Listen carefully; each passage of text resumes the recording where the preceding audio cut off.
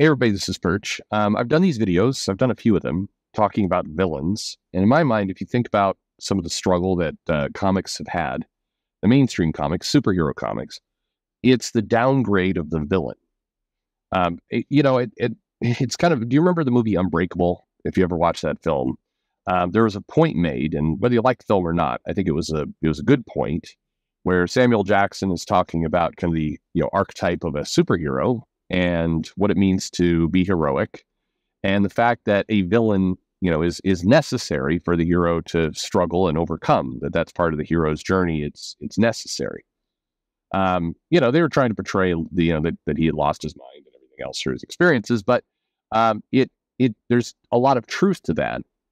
And I think in many cases, if you look at a lot of big two comics, the villains are often either downgraded, they're part of a joke. It's the quippiness of the MCU taken into print form, or they're just very generic. That's the problem with an Orcus is it's just a bunch of Iron Man looking Sentinels and kind of random goons in costumes that are often orange, and there are a few. You got Nimrod, you got the Omega Sentinel, you have a couple of characters in there that are bigger, but by and large, it's just kind of this homogenous mass of people.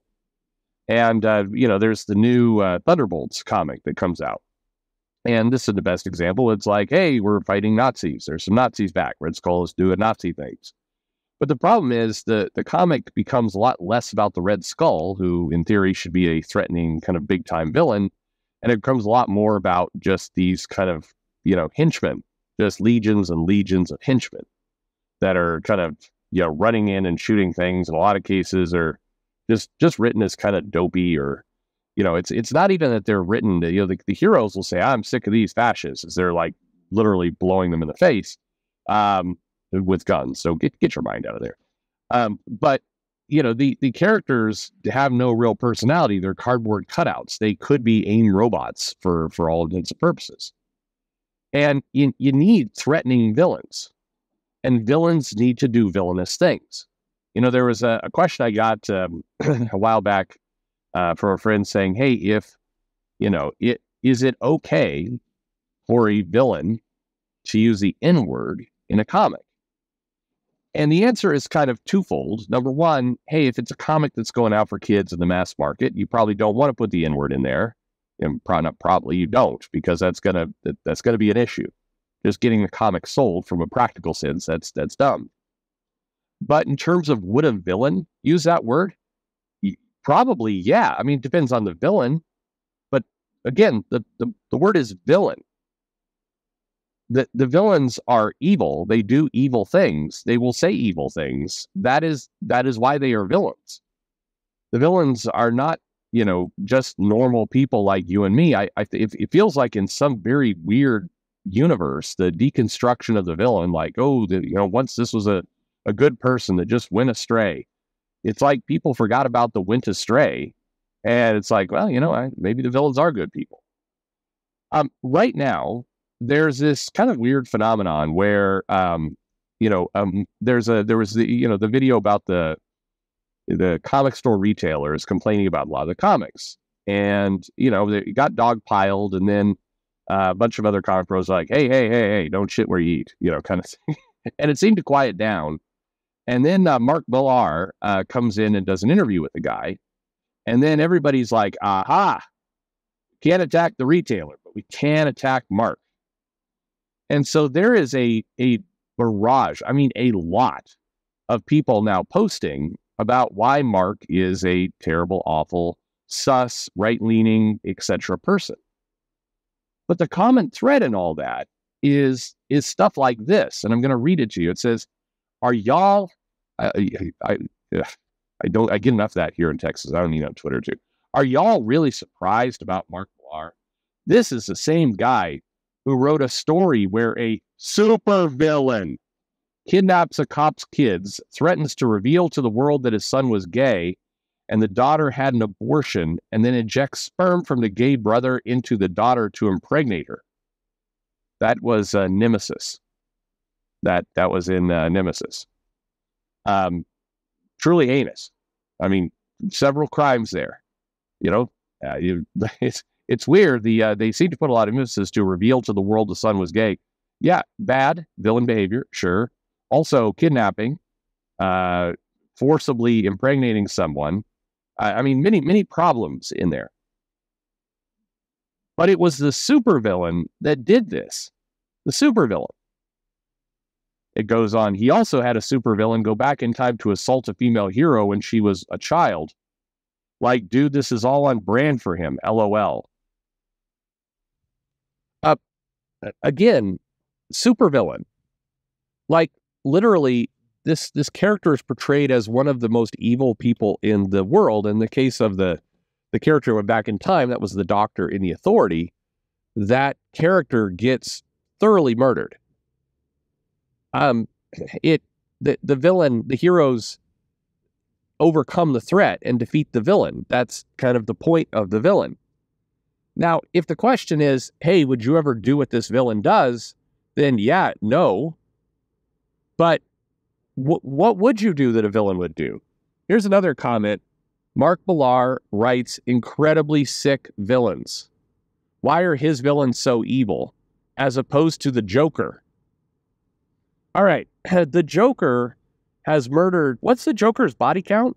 Hundreds of thousands, right? At this point, I mean, it's not small. The Joker has murdered people. There's some implied rape in there. There's Joker's done all kinds of stuff. At what point did the Joker become? Now, people post this panel. I did a video about it where the Joker is, basically telling off the Red Skull. This is back in the kind of what the amalgam world. This is a John Byrne book. It tells you how far back it was. And the Red Skull's like, I'm not a Nazi. I wouldn't sink that low. And it's a fun gag because it's the Joker. And the joke in there is that the Joker has no problem, brutally assaulting, murdering, killing, raping, all like everything. But, not a Nazi. But people take that panel and like, this is why the Joker has, a redeemable aspect. No. What are you talking about? There, it goes on and on and on of people talking about how Mark Millar writes villains, and including comic writers, and that should terrify you if a comic writer is writing, hey, it's really a problem if the villain is written like a villain, because that layers into the problem we have with comics today, which is, yeah, the villain should do horrible things. Say horrible things, do all of that. Now, you have to print this comic and put it out into the market where there are kids. So unless you have an adult label on it or, you've worked that stuff out, that could be an issue. There was a Mark Millar comic at one point that came out that had a penis in it, and we were not told in the store, and that caused a brief issue. But, if it's going to go on the shelf with everything else and reach with kids, then, probably don't want to use the N-word, probably don't want to show the brutal rape, but the character doing these things, and hell, if the comic is for mature readers, which the vast majority of Millar's comics are, Nemesis definitely is and is labeled as such, then that's what the villain is supposed to be. If the hero is running around doing this stuff, then I think you have a different argument. Then I think you could go, hey, wait a minute, why is he glorifying, this stuff? But it is the villain. It's clearly identified as the villain. The villain is also set up and has some victories, but then is defeated. And it really, really fits with when you open up a comic, particularly from Marvel, the villains are just generic aliens or random kind of racist mobs or other things. You have, so many of the comics make statements around, this is why I love punching Nazis and hate fascists, as they're beating up, what looks like kind of January 6th protesters. Again, the henchman of the Red Skull is clearly not a good guy, but it's not a compelling bad guy either. It's just goon number 845. You need to have intense, strong villains. You need to have them so the heroes have something to overcome. It's not that complicated. This is superhero comics 101. And, I've speculated why are we in this state And the only conceivable answer when you see posts like this is the writers are terrified of writing a evil villain because some dumbass is going to say, I'll bet they're like the villain. Mark Millar has also written Hit Girl, has written The Ambassadors, has written all kinds of heroes who rise to the occasion and do heroic things. Do those characters also reflect on him? This video, by the way, is not meant as a big defense of Mark Millar. He can defend himself. He's perfectly capable. But it is absolutely weird that people are dragging out of the woodwork like, I always knew he was a bad guy because he wrote these villains that were bad. I mean, okay. God damn, I hope nobody goes back and looks at old Stan Lee, Jack Kirby comics, because I've got bad news for you. They introduce this giant guy who soars through space and eats planets and literally consumes trillions of people constantly. Like, that's how he survives. It is a giant space cannibal who murders planets. I mean, think about what he's doing to the environment.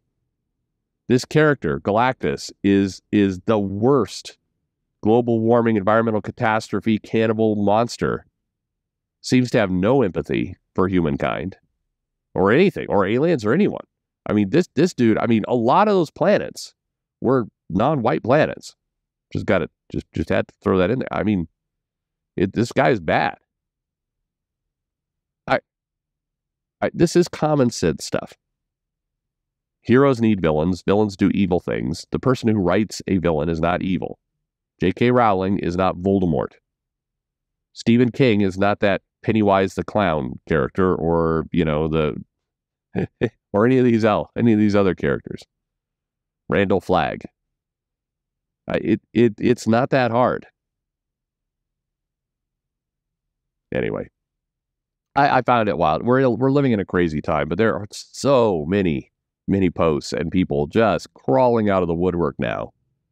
Just so thankful that Millar inserted himself into this so they can stop being, stop having to worry about attacking the reseller who is literally their channel of sales of comics, and can instead do a much safer thing, which is try and dogpile onto to Millar.